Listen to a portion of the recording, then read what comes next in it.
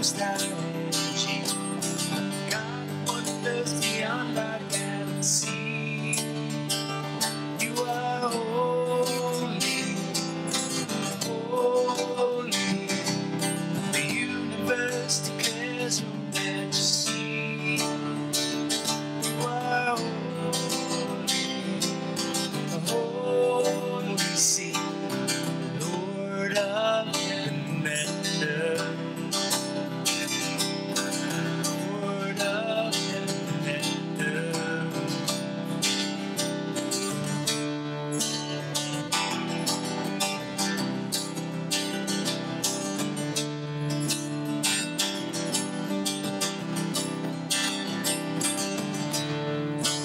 Early in the morning, I will celebrate the night. When I stumble in the darkness, I will call your name by night. God of wonders beyond our galaxy. You are holy, holy. The universe declares your majesty. You are holy, holy. God of wonders beyond our galaxy. You are holy, holy. The universe declares your majesty. You are holy, holy. The Lord of heaven and earth. You are the Lord of heaven and earth. Hallelujah. Hallelujah to the Lord of heaven and earth. Hallelujah to the Lord of heaven and earth. Hallelujah to the Lord of heaven and earth.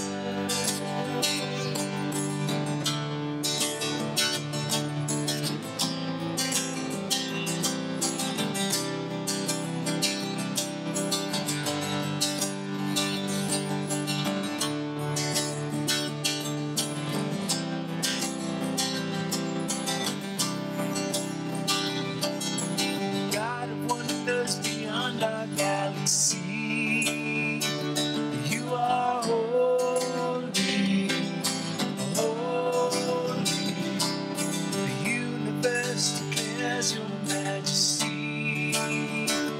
You are holy, holy. Precious Lord, reveal your heart to me.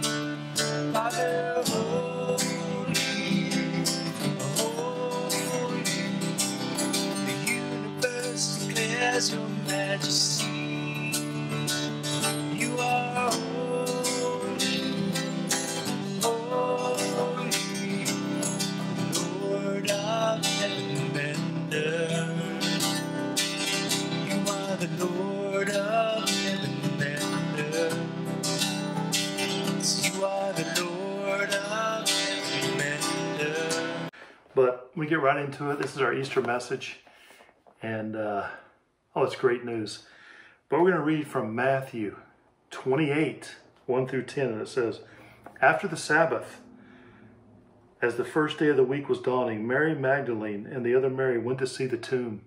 Can you imagine the grief they felt, thinking their Lord and Savior Jesus was dead? They went to this tomb to, it must have been so bad.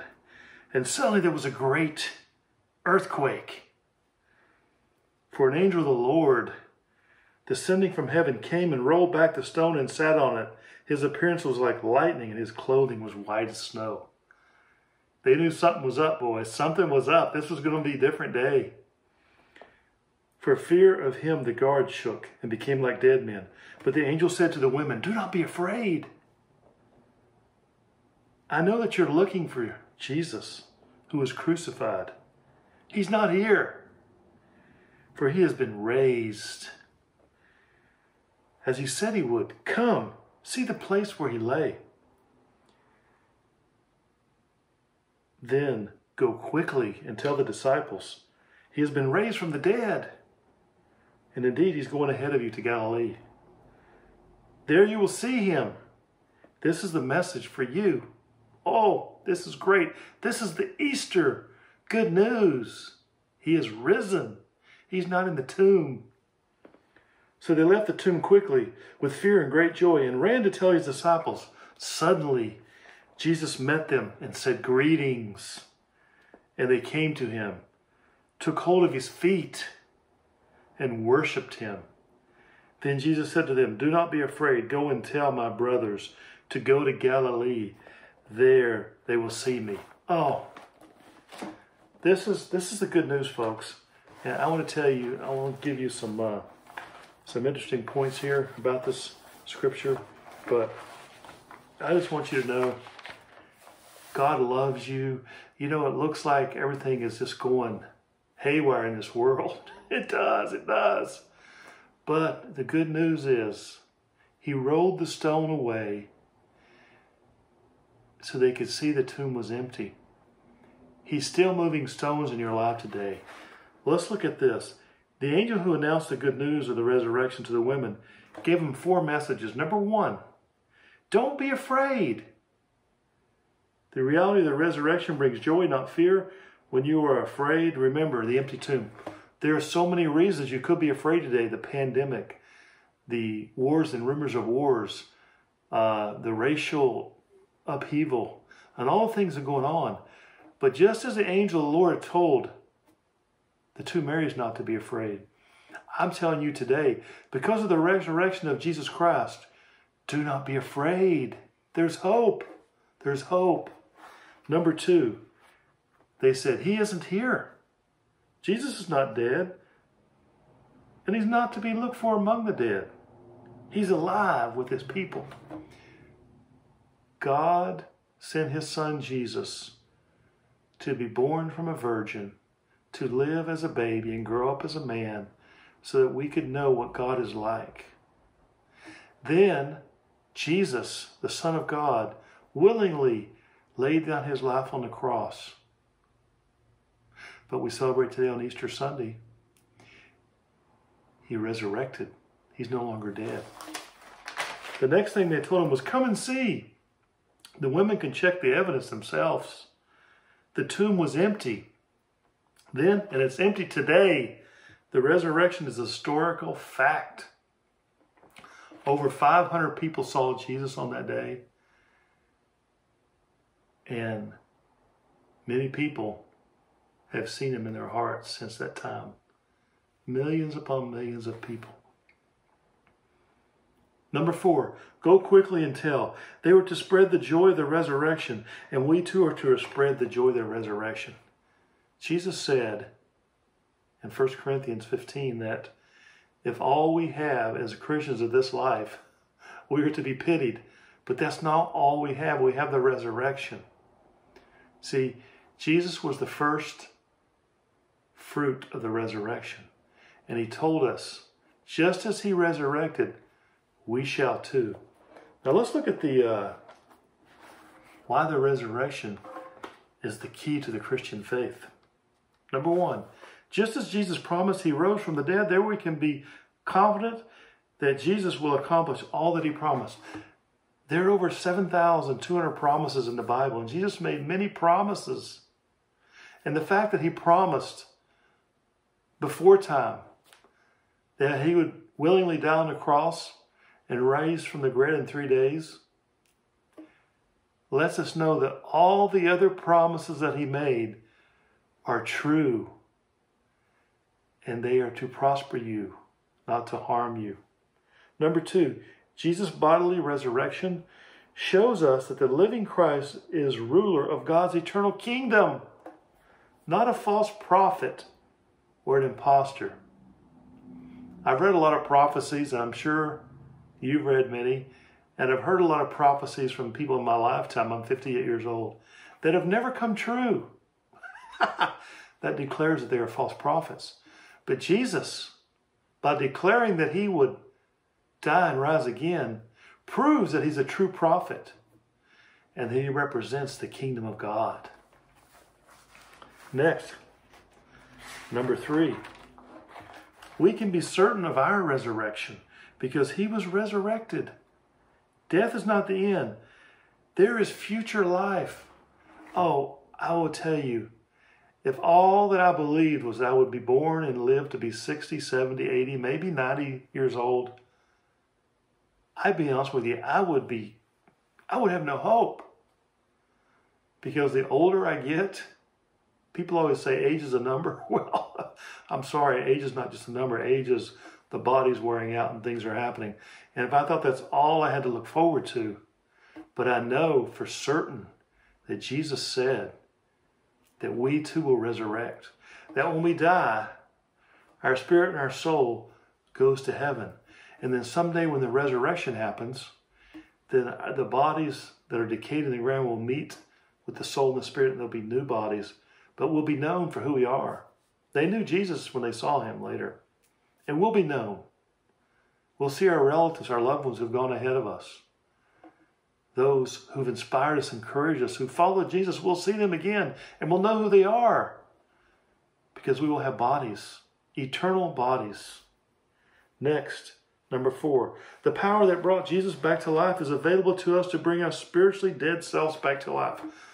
I'm going to read to you in a few minutes from Scripture to show you how you could have eternal life, and you could be assured that you'll be resurrected.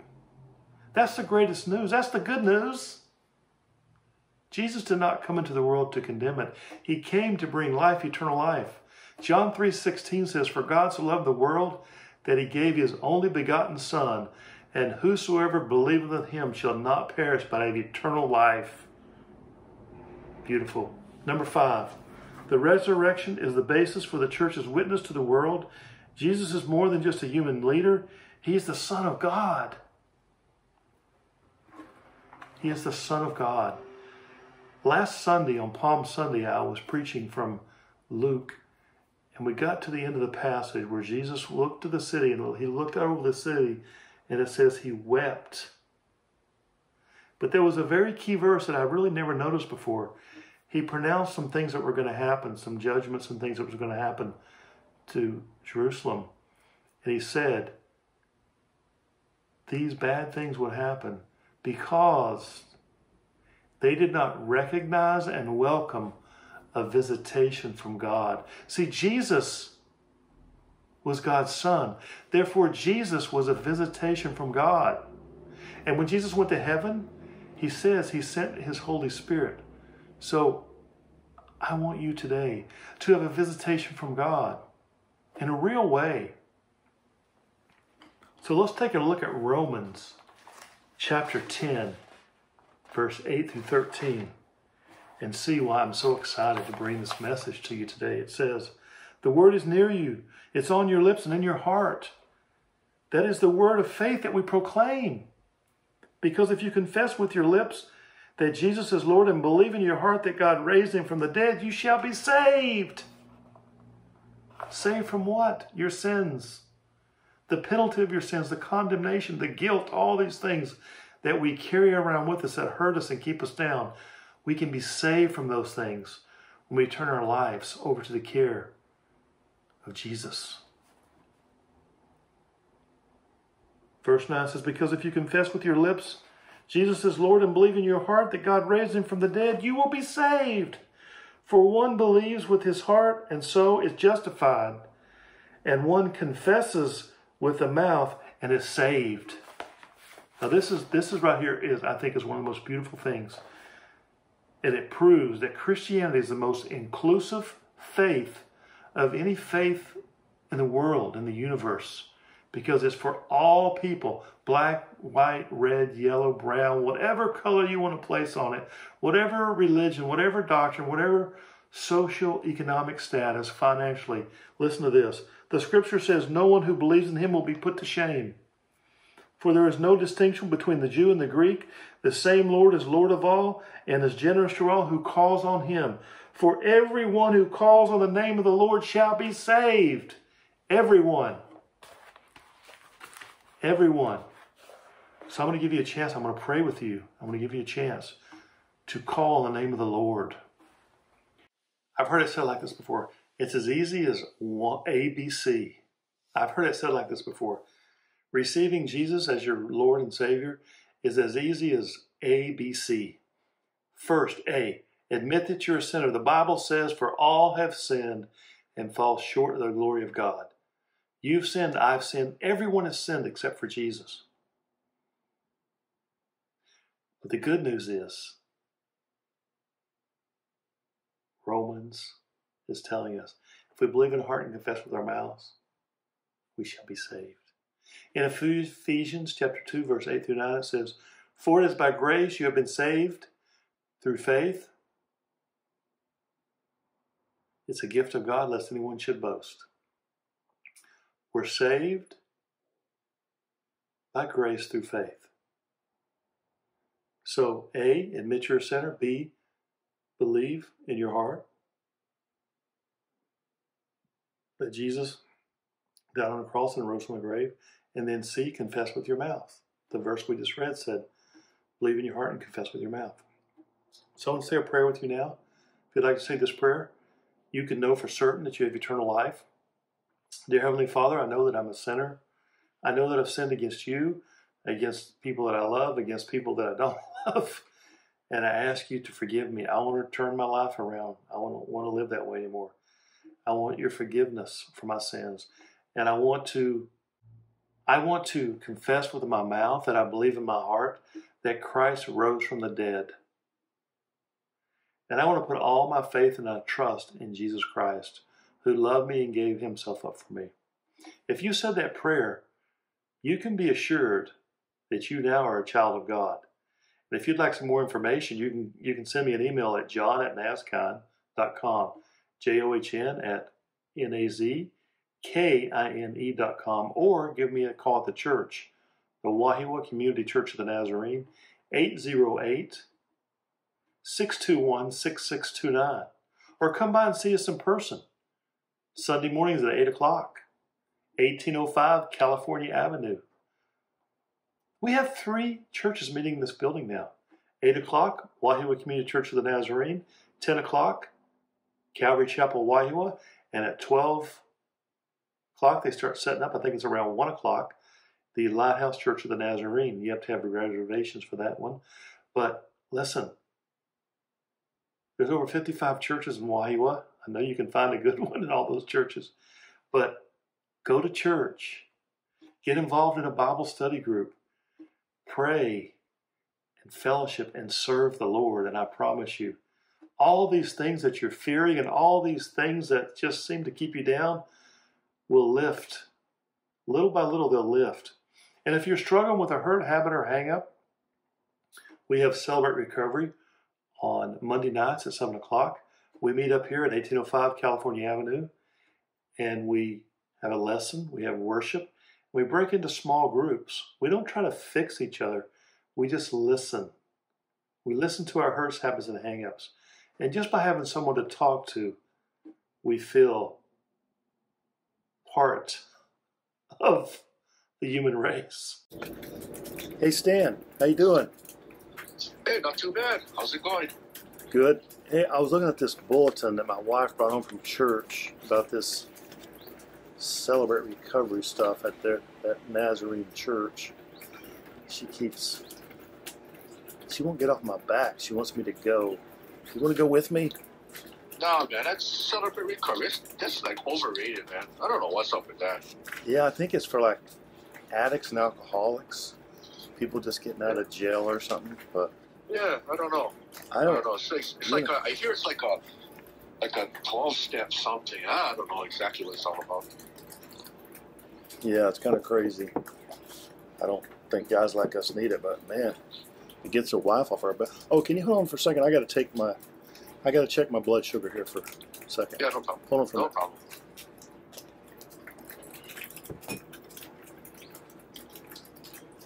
You know, I haven't had a drink in 27 years. I don't know why it's such a big deal. Yeah, I don't know. I don't know. In fact, I'm going to head out to Rainbow's to get a a mixed plate with gravy all over. Oh, and man, some, it sounds extra good. mac salad, man. I'm thinking about that right now. Let me check my blood sugar and make sure that I'm okay. Okay. When people say food addiction's a problem, I mean, what's the big deal about food? I mean, I don't know. I have no idea. oh, Get one of those and a chili Frank plate on top of that. I think that'll be good, man. Can you pick me up some malasada? Oh, Okay. yeah. Hey, do you want this with the extra cinnamon and extra sugar on it? So my blood sugar's okay. So Oh, good. just wait another second. I've got to take this Nexium because I have chronic indigestion, hiatal hernia. You know. Yeah. Because I ate too much. Well, you know, we just stay away from that pork stuff. You I know? gotta take But this the gravy, I think, is going to be okay. I got to take this metformin. That stuff gives me bad diarrhea. Oh, man, yeah. So I mean, Yeah. and I got to take this other stuff for heart.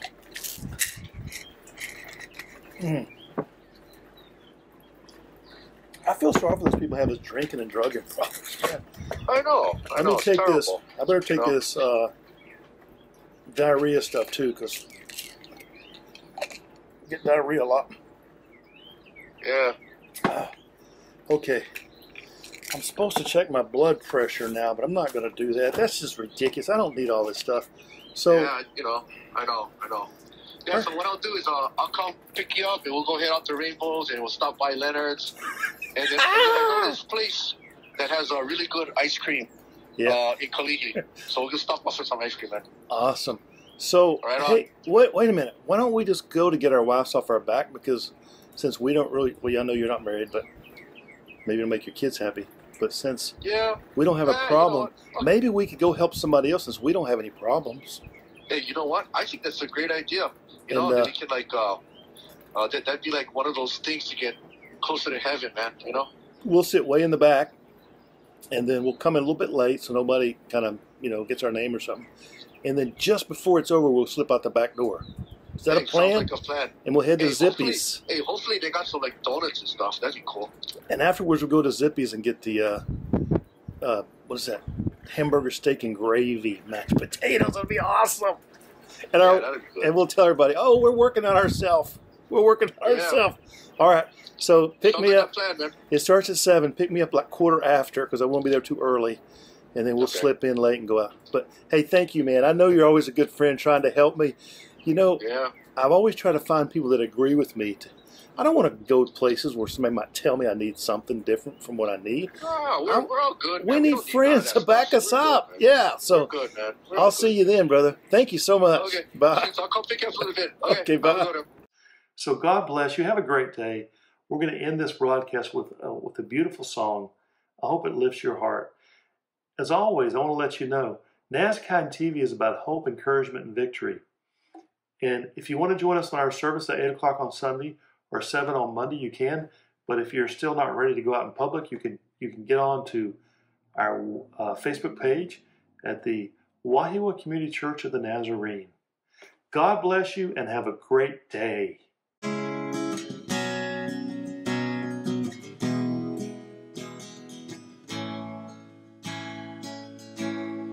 He is the light unto the nations. He is our refuge in the storm.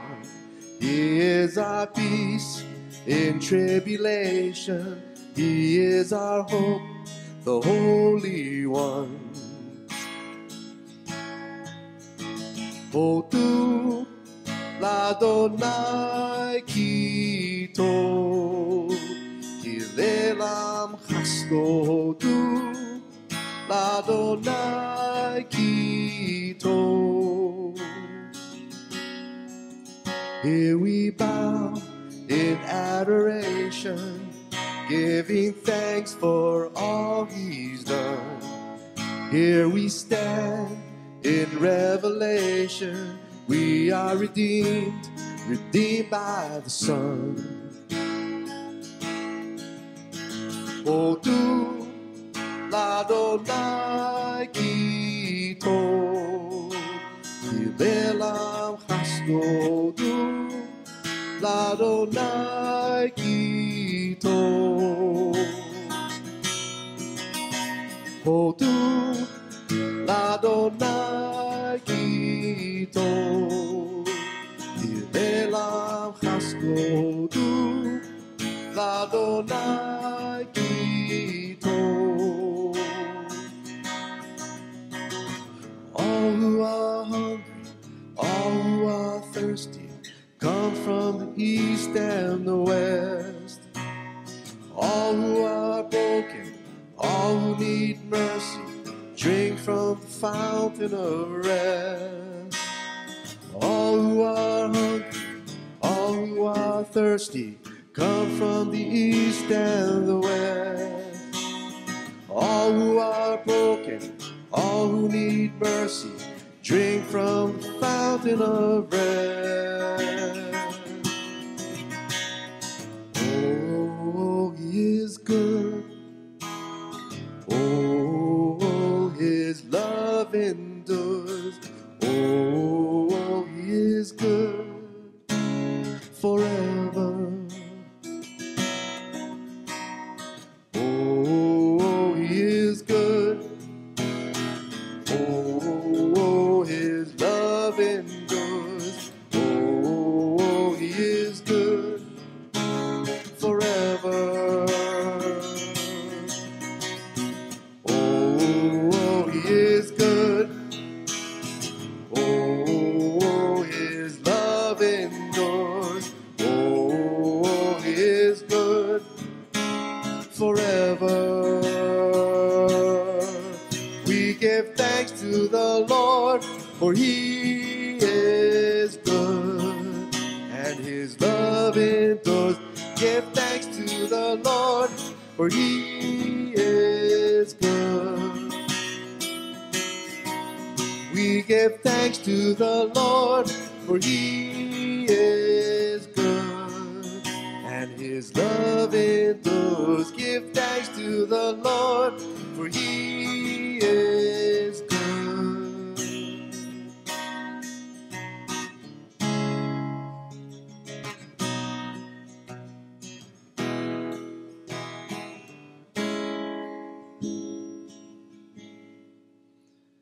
Yes, Lord, you are good. You are good.